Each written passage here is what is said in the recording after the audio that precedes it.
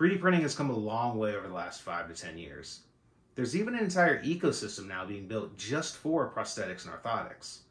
We have a lot of machine choices and material choices. We have 3D scanners in our pockets, and we have design software made just for O&P. With this ecosystem being built out, it's starting to make a lot of sense to integrate 3D printing into our patient care workflows and into our fabrication facilities. But this also brings up a lot of questions. Important questions that we need to answer, like, what is 3D printing? How do I use a 3D printer? And how do I integrate this into my facility?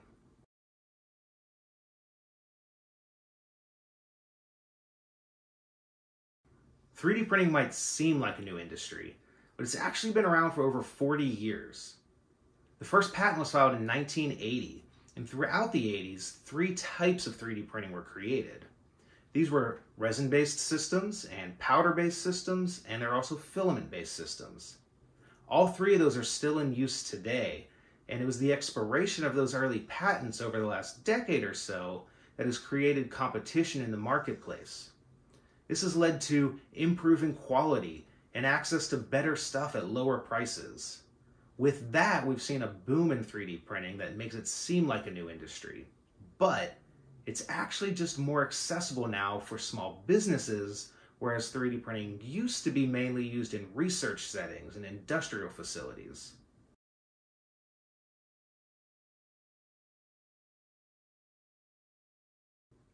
One of the questions you might have is, why is 3D printing called additive manufacturing?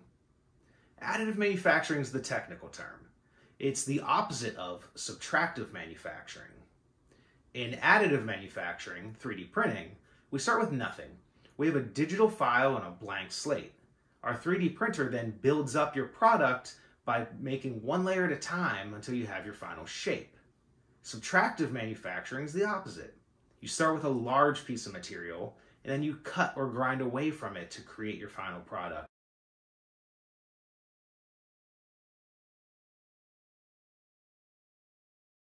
We have a couple good examples of subtractive manufacturing in O&P. The best is probably a CAD/CAM foam carver. These machines take a large block of material, and then you grind away from it to create the final shape of a limb or a socket, and we use those to thermoform or laminate sockets and AFOs. A couple other examples may be more obscure, but reducing the volume of a plaster model, or the thermoforming itself, where you start with a large sheet of plastic and you shape it and then you cut away what you don't want. These could all be considered subtractive manufacturing in their own way. These methods all have something in common beyond that, though. They're all wasteful. They waste material, and then you waste time and effort when you first make the mess, and then you have to clean up the mess. And all that wasted material and time and effort leads to wasted money and business inefficiencies. So 3D printing is not just new and cool. It's actually a way we can increase our business efficiency by increasing our profit margins on our fabrication side of things. It's also important to note that a switch to 3D printing doesn't mean we have to get rid of jobs. We don't replace technicians. It's just that the skill sets change. And in this changing work environment, the clinicians, the fabrication, even the businesses themselves have to change and adapt. It's up to all of us to increase our skill sets to make sure we stay relevant in a changing work environment.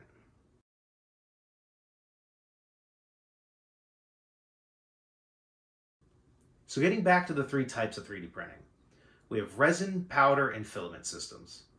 We're going to cover the basics of all those here today, and if you want to know more about any of them, go to the discussion forums at lemonlattice.com and leave any questions in the 3D printing section.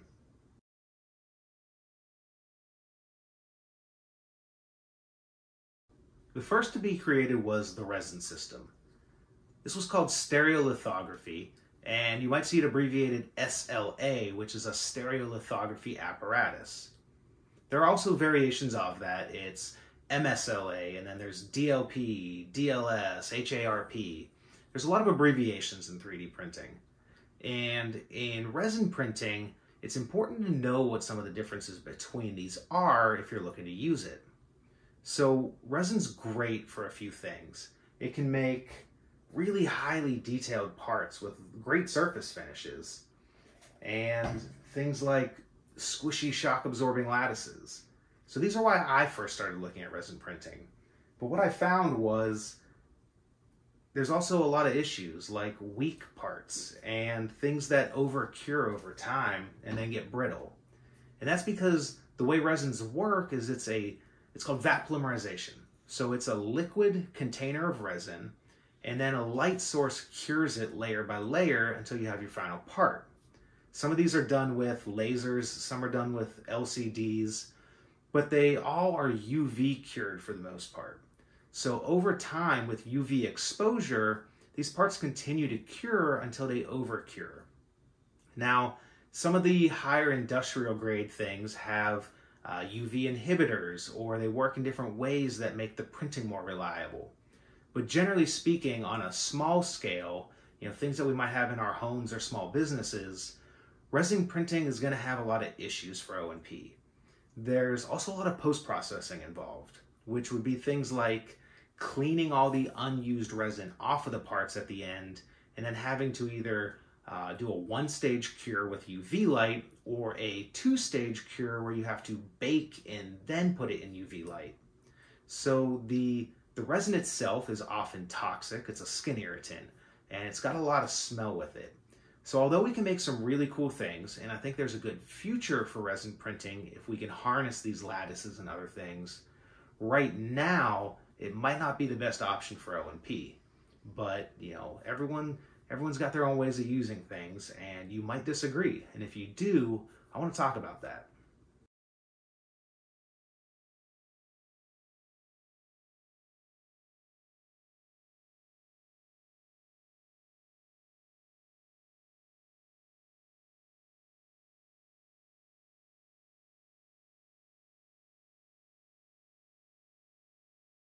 The next system created after resin printing was powder bed fusion printing. This started with something called selective laser sintering, which is SLS. So SLS is still used a lot, and a similar process is going to be MJF, which is multi-jet fusion. So MJF is from HP, Hewlett-Packard, just like with your computer printer you're used to. And their process uses some of that same inkjet technology to bind these powders together in a different way. So both SLS and MJF start with a thin layer of powder that's laid down, and then SLS will trace out the shape of your part with a laser, whereas MJF will lay down two types of ink first. One's a fusing agent and one's a detailing agent. It then comes across with an infrared heat lamp, and the areas with fusing agent are fused, and the areas with detailing agent are not. So the difference there is you're going to get a smoother surface and a little bit of a crisper looking finish on an MJF part compared to an SLS part. So even though the surface looks different, internally they're pretty similar in a lot of ways, and they're both very strong. So powder bed printing gives you an isotropic strength, which means it's going to have equal strength in the X, Y, and Z axis. It's these properties of it that make it really good for O&P use, and why you've probably seen it so far.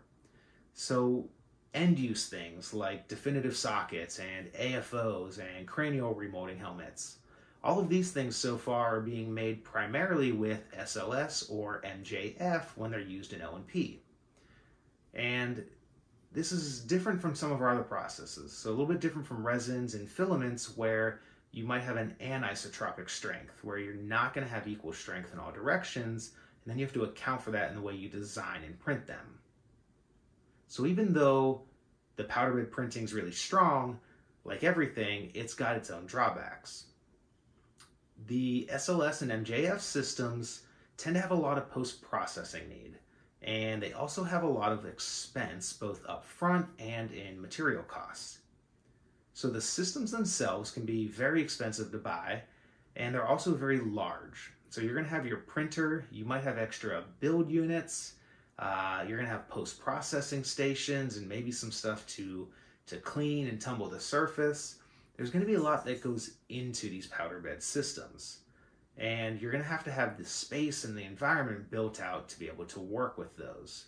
But again, if you're trying to make something end use, these are really well developed and proven technologies so far. They're doing a great job in O&P.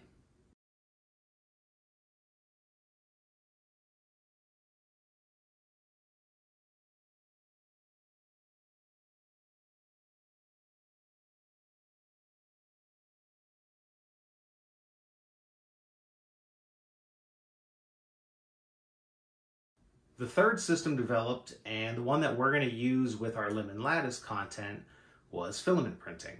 So this started with a company called Stratasys, and they started with FDM, which is fused deposition modeling. And when their patents were about to expire and other people wanted to start making filament printers, the FDM is a trademarked term, so other people started making theirs called FFF, which is fused filament fabrication.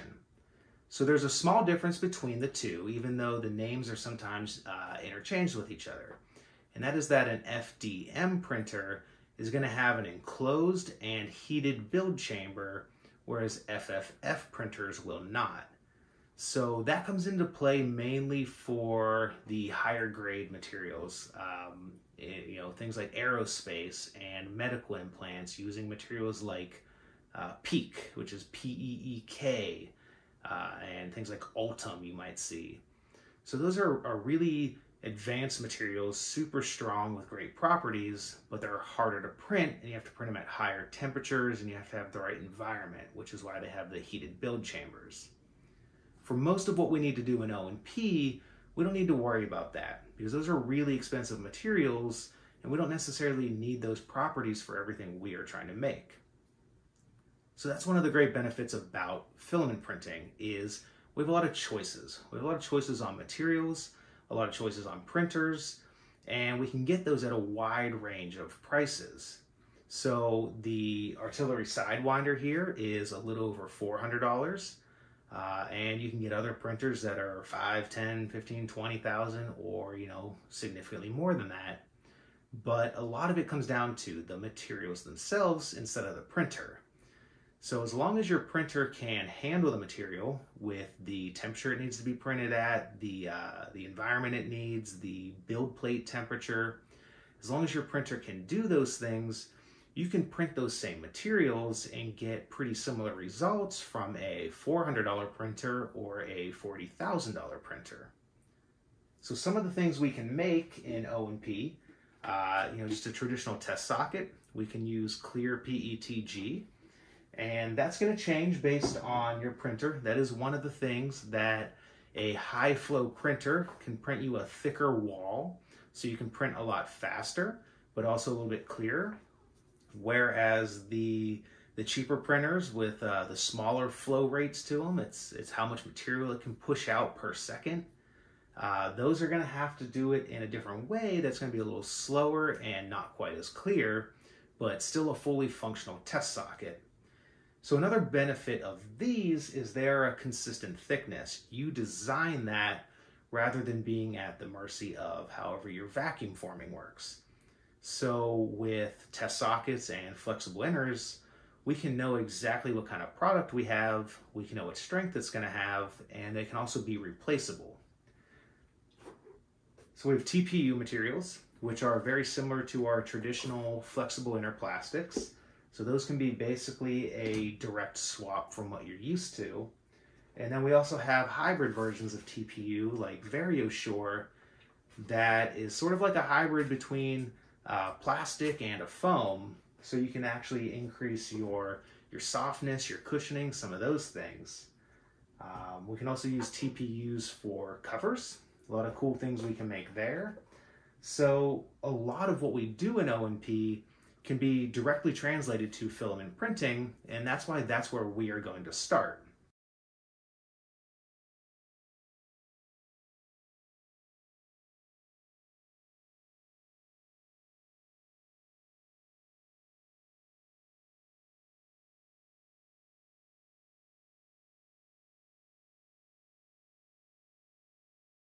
In our next video in the 3D printer series, we're going to get into the details of filament printers. what do some of the design styles mean, like Delta or Core XY or Cartesian. We'll figure out what those are and how they affect function and what you might want for what you're trying to do. We're also going to look at desktop versus professional versus industrial grade. What are those classifications and what are the price points of them and what can you expect to get for your money at each of those price points? That's also going to lead us into a different discussion on economics.